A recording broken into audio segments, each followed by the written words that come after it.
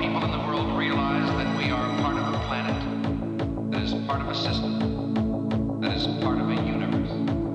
We are a small, energetic species, capable of pettiness, yet capable of brilliance. We know how bad we can be.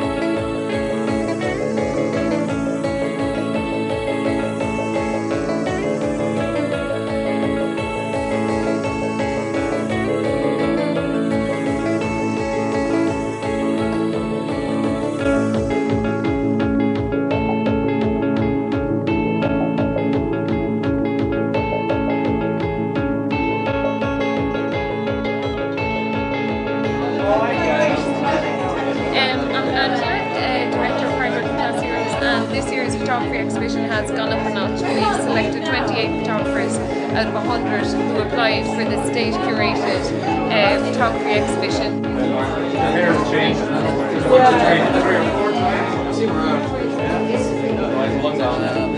My name is Shane Serrano from Limerick City. I submitted some images to be in the Photography Exhibition here at the Hartman Class Heroes in 2008, and they selected my image of Crystal Castles, Alice from Crystal Castles. I took it in Cypress Avenue in Cork a couple of months back. It's definitely one of the hardest gigs I've ever taken pictures at, because now their stage setup, they have a lot of strobe lights going on, and it's quite a hard thing. I didn't know what was my flash, I didn't know what was going on. It was pretty hectic. But she's a great front girl. She was jumping all over the place, and she fell right in front of me, and I started taking photos. And the frame right after this shot was her fist in my camera, because I was way too close, and so she punched me because I was kind of bugging her. So, and pleased to have it here in the exhibition. Okay. Well, I took this photo here. It's of a local band called Morning Hush. We took it 2 days after Christmas, and it was freezing cold, and I think it was up in Raheny. We were just kind of like in a dog park, and we found these really cool looking kind of shelters that sort of looked like UFOs, and I just said hop on under there, and they did, and it ended up looking great. So that's that. Yeah, it was shot last year during the REM 5-night rehearsals in the Olympia. Something in particular, so it could be a bit more artistic in how I kind of shot the band. So that's why you can't see his face, and we've got some other shots I tried that night, a little bit more different than what you normally do at a gig. Yeah, well, it's been running now for like a number of years. I curated it a couple of years ago, and this year it's probably bigger than ever before. There's more photographers here than I've ever been before, and it's just a great way of getting bands and kind of other industry people to see your work. Hi, I'm Martina MacDonald. My picture here of Kieran Dwyer. It was just taken in a car park, and it was really overexposed because the light was shining down the tunnel, and then it was raining, so there's drips.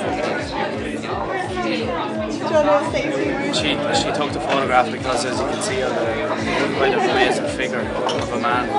I play music in a band called Bands on an Island, and I live in that car park where that was taken. Okay, I'm Lorena Rush, and I'm a music photographer, and I've been working as a photographer for about 3 years now, 4 years. And I mainly work with the music scene in Ireland, and work primarily in Dublin, and I've travelled across the UK as well. The photograph I took is of Jamin Richie Egan. We did the shoot up in Roof in Smithfield, and he's eating an apple because he was wearing this really nice kind of tile apple necklace, and I thought it would be complimented by him eating an apple. I think it's really important, the exhibition.